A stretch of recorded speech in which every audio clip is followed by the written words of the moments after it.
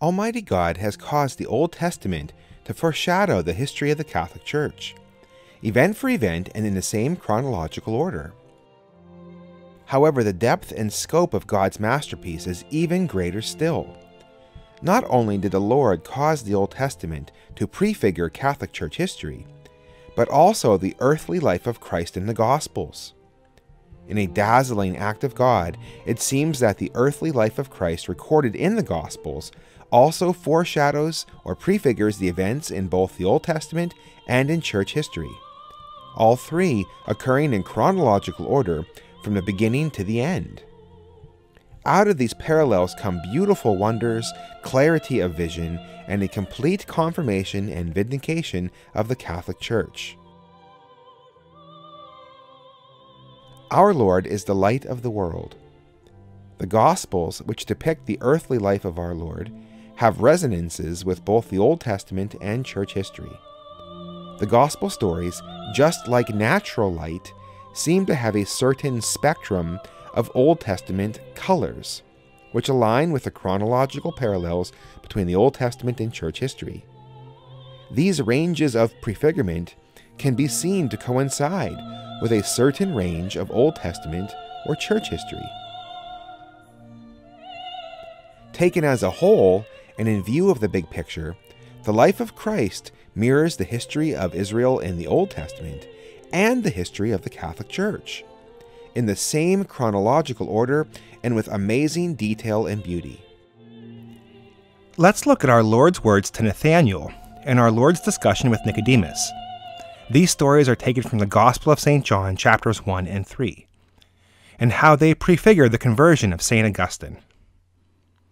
Here are the passages from the Gospel of St. John. On the following day, he would go forth into Galilee, and he findeth Philip. And Jesus said to him, Follow me.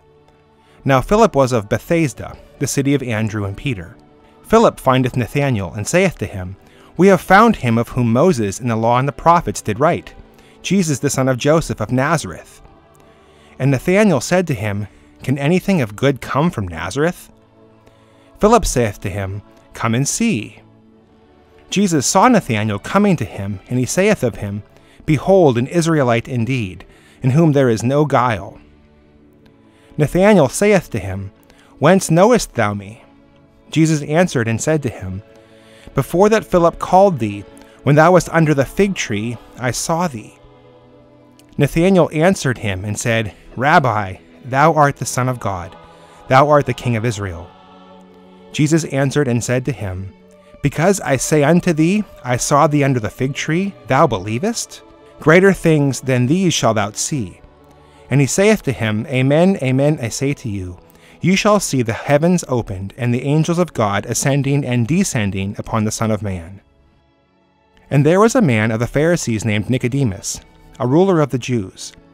This man came to Jesus by night and said to him, Rabbi, we know that thou art come a teacher from God, for no man can do the things that thou dost, unless God be with him. Jesus answered and said to him, Amen, amen, I say unto thee, unless a man be born again, he cannot see the kingdom of God. Nicodemus saith to him, How can a man be born when he is old? Can he enter a second time into his mother's womb and be born again? And Jesus answered, Amen, amen, I say to thee, unless a man be born again of water and the Holy Ghost, he cannot enter into the kingdom of God. That which is born of the flesh is flesh, and that which is born of the Spirit is spirit. Wonder not that I said to thee, You must be born again. The Spirit breatheth where it will, and thou hearest his voice, but thou knowest not whence he cometh, and whither he goeth. So is every one that is born of the Spirit. Nicodemus answered and said to him, How can these things be done? Jesus answered and said to him, Art thou a master in Israel, and knowest not these things? Amen, amen, I say to thee, that we speak what we know, and we testify what we have seen, and ye receive not our testimony. If I have spoken to you of earthly things, and you believe not, how will you believe if I shall speak to you of heavenly things? And no man hath ascended into heaven, but he that descended from heaven, the Son of Man who is in heaven. And as Moses lifted up the serpent in the desert, so must the Son of Man be lifted up, that whosoever believeth in him may not perish, but may have life everlasting. Now let's briefly examine some selected quotes from the great work by St. Augustine, Confessions.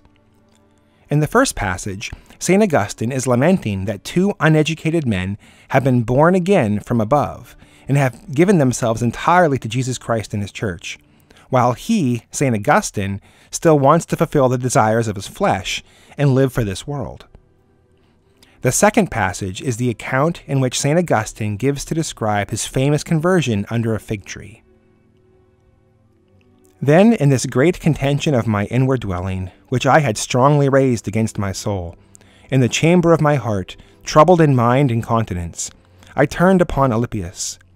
"What ails us?" I exclaim. "What is it? What heardest thou? The unlearned start up and take heaven by force, and we with our learning, and without heart, too, where we wallow in flesh and blood." I cast myself down, I know not how, under a certain fig tree, giving full vent to my tears, and the floods of mine eyes gushed out an acceptable sacrifice to thee. And not indeed in these words, yet to this purpose spake I much unto thee. And thou, O Lord, how long, Lord, wilt thou be angry forever? Remember not our former iniquities, for I felt that I was held by them. I sent up these sorrowful words, How long, tomorrow and tomorrow? Why not now? Why not is there this hour an end to my uncleanness? So was I speaking and weeping in the most bitter contrition of my heart, when lo, I heard from a neighboring house a voice, as of a boy or a girl I know not, chanting and oft repeating, Take up and read, take up and read. Instantly my countenance altered.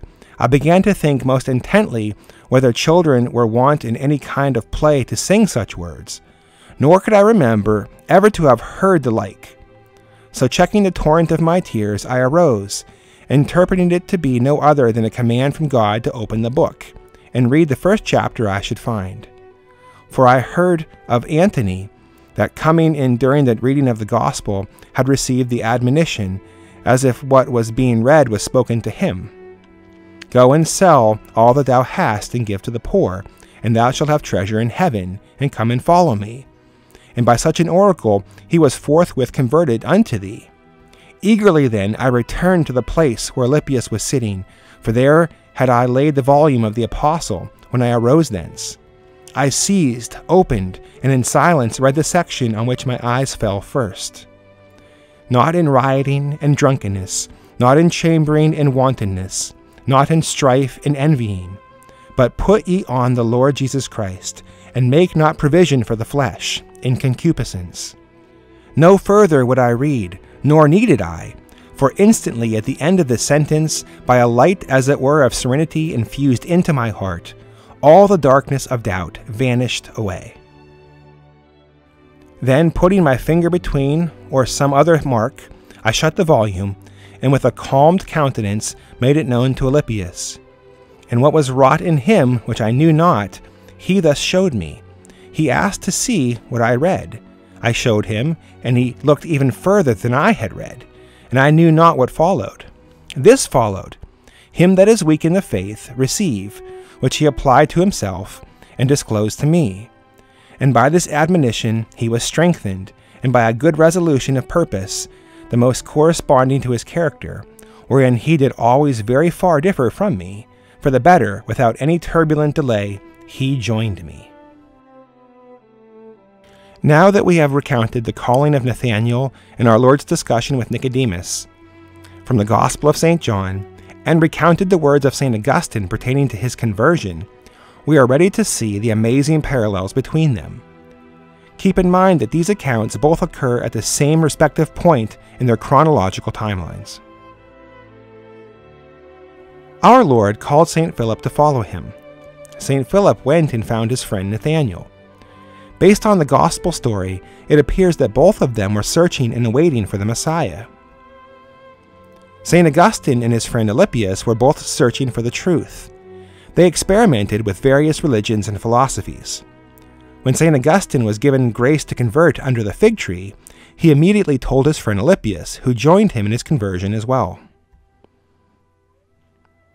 Our Lord said he saw Nathanael under the fig tree. Our Lord said that Nathanael was a true Israelite, in which there was no guile. Guile is defined as sly or cunning intelligence. St. Augustine was filled with guile, as was evidenced by his cunning and sly use of his great intelligence before his conversion.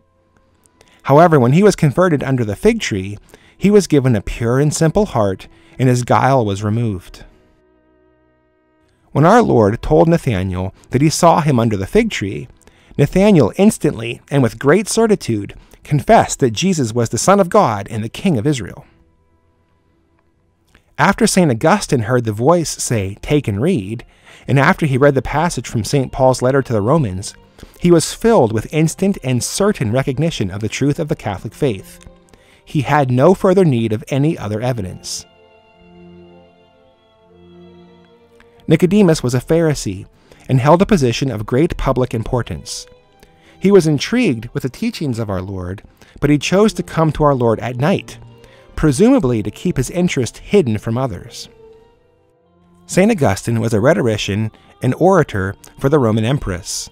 He was enjoined to be publicly opposed to St. Ambrose, although interiorly he was intrigued and even convinced that St. Ambrose was speaking the truths of God. Our Lord told Nicodemus that one must be born again of the Spirit to enter the kingdom of God. Before his conversion, St. Augustine lived for his passions and earthly pleasure. He became convinced intellectually about the truths of the Catholic faith, but he didn't want to give up his passions. Under the fig tree, he was given a great grace and was given a rebirth of his heart. He then went to be baptized by St. Ambrose and was born again both of water and the Holy Ghost.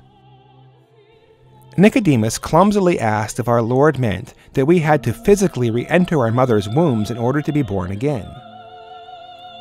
St. Monica was fervently praying for the rebirth and conversion of her son, St. Augustine. St. Augustine resisted his mother and didn't want anything to do with her piety or prayers. However, it was because of her prayers, most certainly, in which St. Augustine was given the grace of his conversion.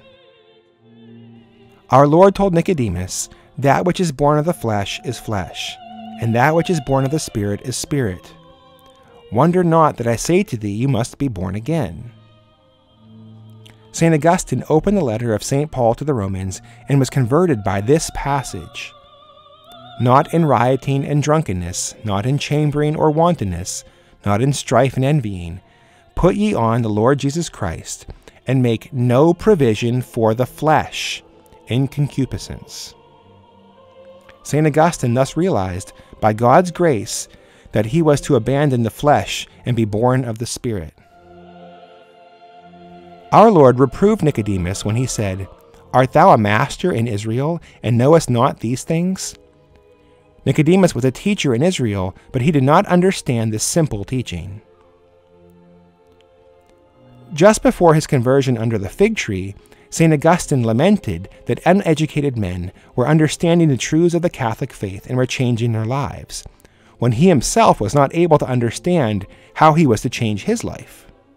However, once he was converted and baptized, St. Augustine became one of the greatest teachers in Catholic Church history.